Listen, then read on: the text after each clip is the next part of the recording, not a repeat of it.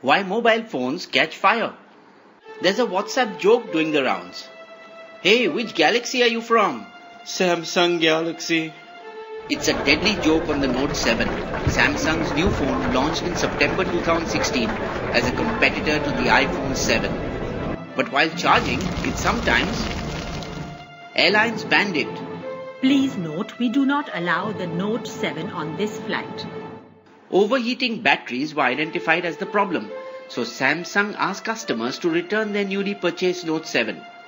Samsung will replace the batteries and send you a new phone. But that didn't stop the problem. A month after launching the Note 7, this phone is now discontinued. Anyone who has bought it will either be given their money back or they can replace it with any of our other phones. This is not the first time that phones have been recalled or caught fire. In 2004, Nokia's phones caught fire while being charged. And by 2009, Nokia had recalled and replaced 46 million defective batteries.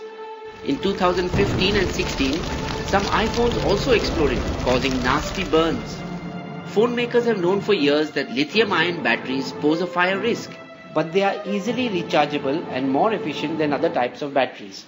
Ion batteries have liquid swimming inside them, and a very small space separates the positive and negative sides of the batteries. In an effort to make thinner and lighter phones, they end up squeezing the batteries too hard, and in some cases, if the manufacturing isn't perfect, the positive and negative sides can end up touching each other. And if by chance they do, it results in a short circuit, making the liquids heat up and burn. So remember 3 important things about charging your phone.